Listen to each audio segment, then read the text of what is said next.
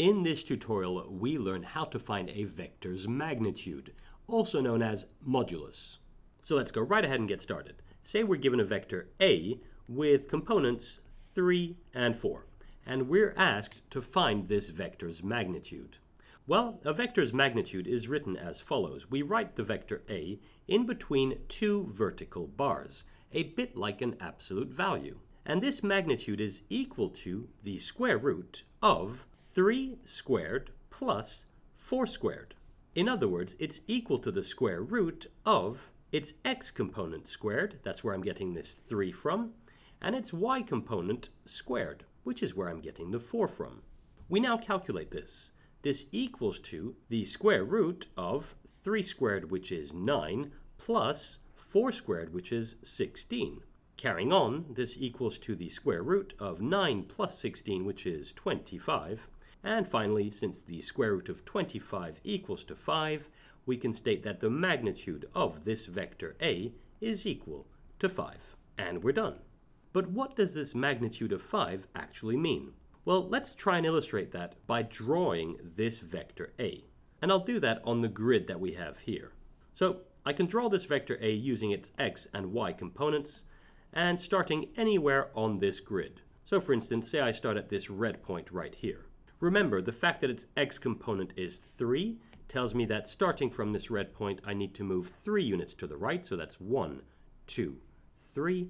And the fact that its y component is 4 tells me that I need to move 4 units upwards, so that's 1, 2, 3, 4. The vector A is then the arrow joining our starting point to our finish point, like so. And we always label the vector by its name. There we go. This magnitude of 5 is equal to the length of this vector. In other words, if we were to draw this vector to scale with, say, 1 centimeter steps, then this red arrow would measure 5 centimeters. Or say we were drawing in inches, then this red arrow would measure 5 inches. And depending on the context, the magnitude of a vector can have different meanings.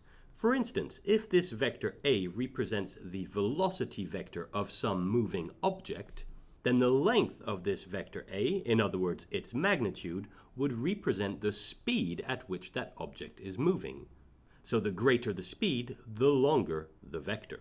If on the other hand vector A represents a displacement vector showing us how to get from one point to the next, then the magnitude of A will represent the distance between those 2 points. Now, the good news is the method we've just used for finding the magnitude will always work. And in fact, we can generalize this with a formula. Given a vector, which I'll call V, with components x and y, we can calculate its magnitude with the following formula.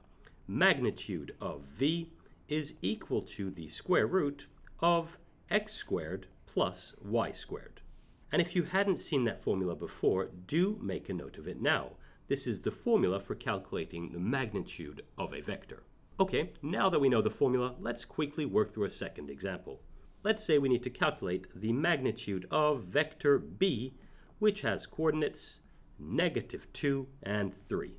Well, using the formula that we've just seen, we can state that the magnitude of B is equal to the square root of -2 squared.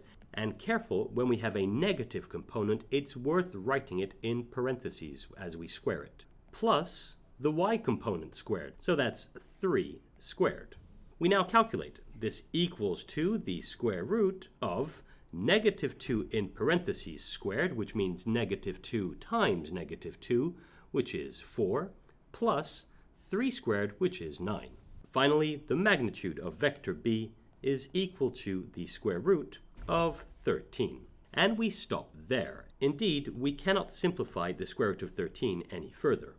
But if you wish, you can check with the calculator. If we round to 2 decimal places, the square root of 13 is equal to 3.61. And there we have it. That's how we can calculate the magnitude, also known as modulus, of a vector. And that's it for this tutorial.